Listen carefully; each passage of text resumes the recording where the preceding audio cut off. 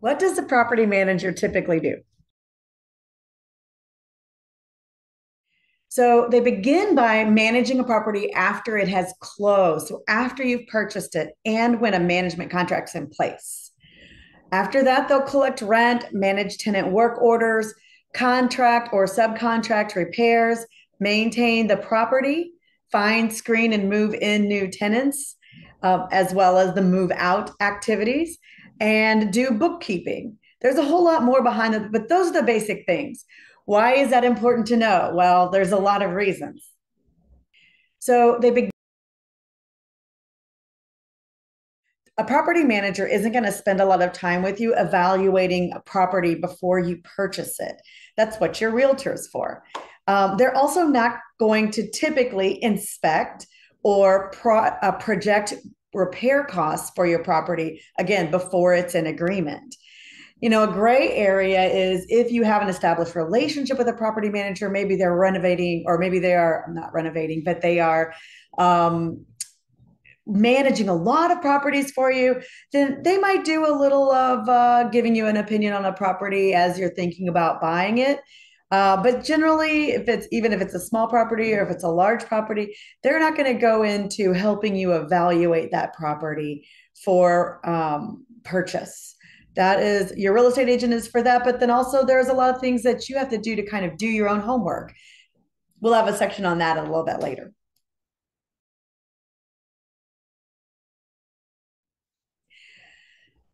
So, some gray areas are if you have an established relationship and you're planning to renovate a building. If your property manager has a plan, where they will do a complete renovation or apartment refreshes for you, they may ballpark some costs, or they might even have, kind of a routine that they would go through to update an apartment. Or if you have a large portfolio with them, they may do a bit more based on your relationship. The key area is what kind of relationship do you have? You want to give some thought to what you want and expect from a property manager, and then interview to find the right match. Typically, a property manager is going to have parameters on how they plan to run their business, and they're not planning really to custom design a plan for you, right? If you have a big portfolio and you want something specific, you may find that people cater to you more, kind of are willing to draw up a custom plan for you. However, if it's your first building or first or second building, it's the first time you're having a meeting with a property manager in a certain area, it's probably going to be that you're going to interview them to find out how do they typically do their business, how do they typically run their business, what do you expect, what can you expect from them, and then determine if that's something that's going to fit with you. If you want to be involved, as an example, I see this with a lot of new people. They want to be involved in the day-to-day decision making, because they're trying to learn, or they're new, or they're just not sure about, a new property manager. But your property manager is probably not planning to take on an employee or a mentoring relationship with you. So you may want to make another plan other than formal property management if you want to be involved in I call it the paper cut level decision making.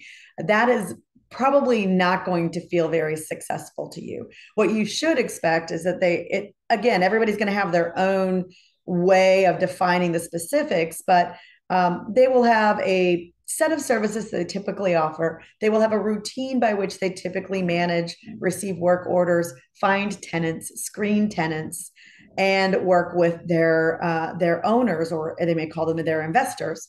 And so you want to understand what that is. You could express what it is that you'd like and look for a match. I'm sure that many property managers, with all for good reasons, will say, yes, we do those things for you. But if you truly mean that I want you to call me every day, or every time somebody makes a work order, I want you to call me before you do anything, and you're in a time zone that's completely different, or you're in your day job and you're just not available, that is probably not their plan, because they can't do a good job of taking care of your tenants on the small day-to-day things if they don't have your trust to be able to do a certain amount of those things with their own freedom and in their own decision making space. They will typically have a certain amount of a spend, and you should know how much that is. Is it per work order? Is it per tenant? Is it per month on your entire portfolio? Understand that with your property manager. And then within that amount of money, they're going to hold that back in their account. They're going to move freely to take care of your tenants within whatever that agreement is. And then, what typically, and again, I can't speak for all property managers, and I am not a property manager. Um, I have managed my own property, and now I use property managers to take care of my own property. Um, if something big comes up, like, there's an HVAC that's broken and it needs a repair, and there's a decision to be made about, do we do a quick, inexpensive repair? Is that possible? Or maybe it's more expensive repair, or maybe there is an HVAC person who is recommending a replacement. These are where you should expect to receive an email with a summary of what's going on and be asked to make a decision on your behalf. But again, don't assume that that's going to be the case. You want to get these answers from the property manager of your choice, or if you're interviewing property managers, you want to be asking them those questions. Give them scenarios. Ask them, how do they handle it on a particular basis, right? On an individual situational basis.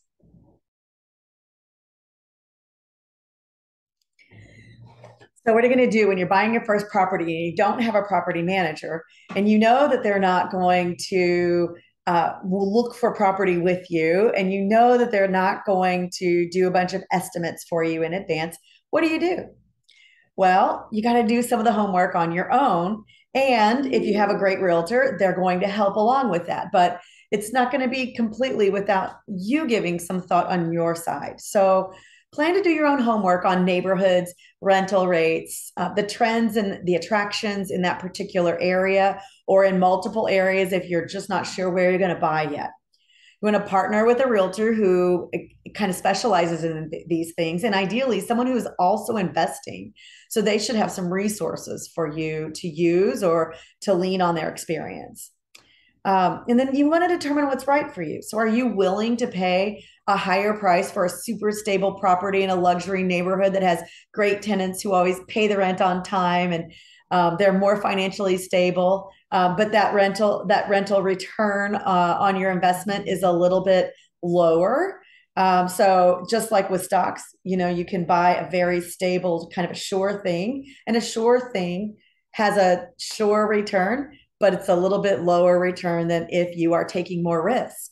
So on the other side of that, in real estate, are you a little bit more tolerant of potential vulnerability that might come with a cheaper property?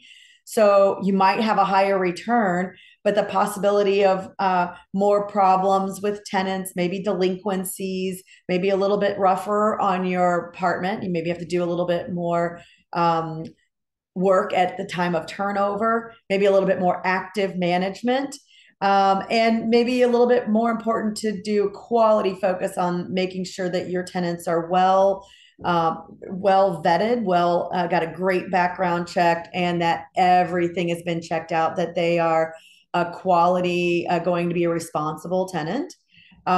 It can be one or the other. Those two examples are a little bit on the opposite ends of the spectrum, and there's everything in between, but I think you get to the picture. So let me know what questions you have. What do you want to know about picking a property manager, or what you can expect for your property manager? Did I forget something? Let me know in the comments down below, and I'll be sure to get you some answers, or maybe make you your own video.